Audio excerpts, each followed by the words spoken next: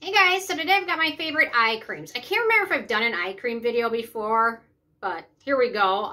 First of all, I want to mention, be cautious using retinol around the eye area, especially around the tear ducts. There are some issues people can run into if retinol is absorbed by their actual eye. It's not an issue that everyone has, but some people can get it if you use retinol too close to the eye area. So just be very careful where you apply it. I also want to talk first about the causes of dark circles. That is a common complaint around the eye area. Many of these are genetic, and there's really not much topical things can do to fix it other than camouflage it. But there are three main causes of dark circles around the eye area. One is capillaries that are kind of visible due to the skin around the eye area being very thin. It's one of the thinnest areas of our entire body. The skin around the eye area is so thin and delicate, which is why products or skincare tools that suction can really do a lot of damage to that eye area fast, bruising and things like that. So one of the common causes of dark circles is just capillaries, which are little veins that run everywhere through our body that are just so visible because the eye area is so thin-skinned, and especially more common with very pale people. Another common cause is just general hyperpigmentation, which is just pigment that on your skin that it gets darker, typically due to UV light, but sometimes medications and other things can cause it. And then the other main cause of it is suborbital volume deficiency, which means there's a large area under the eye that just simply lacks the volume, which there's really, other than like things like fillers, there's not much you can do for that. And then tear trough volume, which is generally the area around the nose and orbital bone is a hollow, more hollow area, and casts a shadow, which makes it look like you have dark circles, even if you don't maybe have the other two.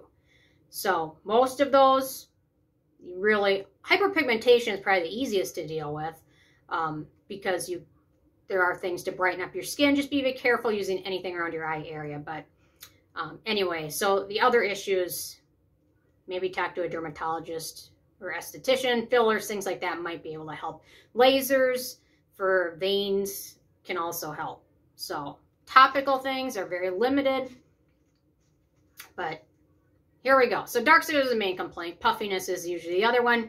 Caffeine and niacinamide can really help, and a lot of eye products contain caffeine. So, okay, here's my number one favorite.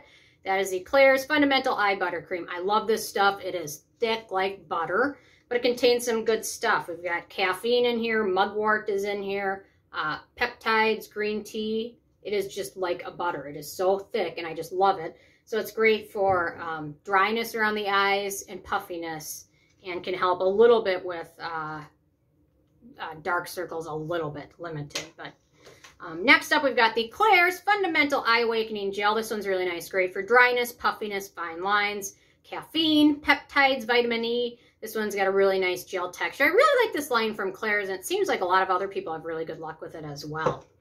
Next up, we've got the Kiehl's Youth Dose Eye Treatment. This one's great for dark circles. It kind of helps camouflage them a bit. It's also great for fine lines. It's got a nice kind of tint to it through mica and titanium dioxide. So you might not want to use this one in your evening routine, but during your daytime routine, this one can also help brighten them up.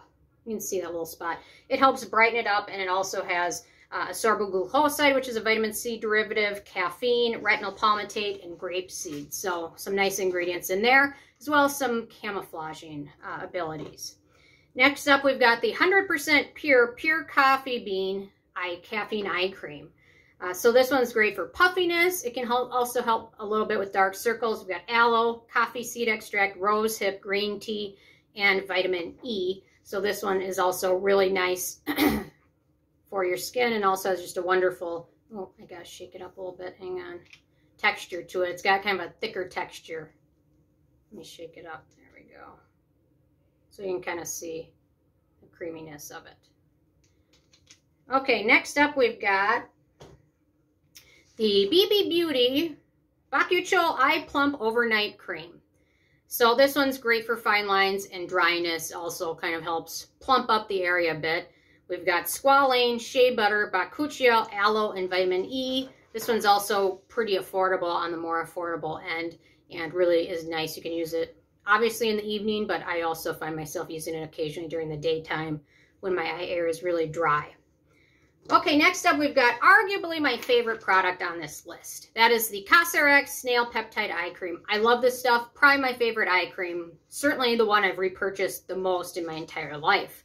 Great for dryness. Also can help a little bit with dark circles from the niacinamide in here. We've also got snail mucin, peptides, panthenol. Really nice. I love the fact I use this over my entire eye area, on my eyelids, which can get dry sometimes, and occasionally on areas, dry patches on my face. I love this stuff. And occasionally, sometimes even on dry areas of my neck and things. So this stuff, if you haven't tried it, highly recommend checking it out because it seems like most people end up really enjoying it. Not everybody, but most. Okay, next up, this brand has ticked me off this year, but they still have a good product. That's the first debut Retinol Eye Cream with triple hyaluronic acid. Hyaluronic acid has to be in everything, but this one is really nice for fine lines, wrinkles, and can help a little bit with dark circles. We've got retinol in here, caffeine, peptides, oat kernel extract, vitamin E, allantoin.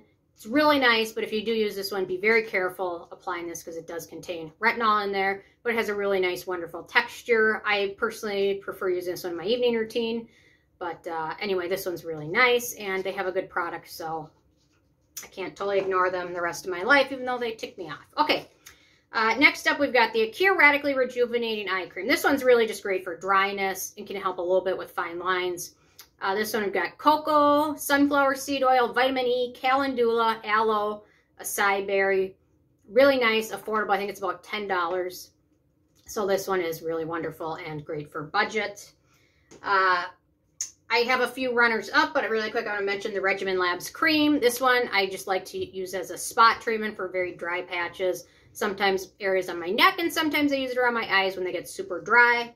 Runner up, we've got the Good Molecules, Yerba Mate Wake Up Eye Gel, the Round Lab Doke Dough Eye Cream, Paula's Choice Omega Eye Cream, the Alginist Triple Renewal Algae Eye Balm, the Peach and Lily Retinoic Eye Cream, which is really nice. The Volition Beauty AM PM Helix Eye Gel, which they just repackaged into a pump, which makes it even better. The Kylie Skin Eye Cream actually has a pretty good ingredient list, so I can't totally ignore them. It's a good product. And then the Ordinary Caffeine Serum is also really nice, can help a ton with puffiness, but just watch out for dryness. Be very cautious how much you use of it because a lot of people have noticed dryness the next day, like severe dryness. So don't overdo it. Use it occasionally. Don't go crazy with it, but it can help a lot with puffiness. So just be conscientious when you apply it. Other eye products I've tried, like La Mer. I don't know why any brand would put fragrance in an eye cream. It just doesn't make sense to me. So I've tried dozens of eye creams, and these are my favorites. These are the best, I believe, that are out there at this point. So maybe Geek and Gorgeous will come out with an eye cream. I don't know. But do you really need an eye cream? It's debatable. Generally, most people probably, especially if you're younger, you probably don't necessarily need an eye cream. But if you have puffiness, getting fine lines, there's nothing wrong with adding an eye cream. You can probably just use, most people can get away with using their face cream, things like that. But sometimes for a little bit tougher problem, or if you just like having a nice routine and different products, nothing wrong with having it in there. So, and nothing wrong with using your face cream too. So anyway, I'm interested in hearing from you guys what your favorite eye products are. So leave a comment. I love hearing from you guys. And stay tuned for more tomorrow. Thanks so much. Bye, guys.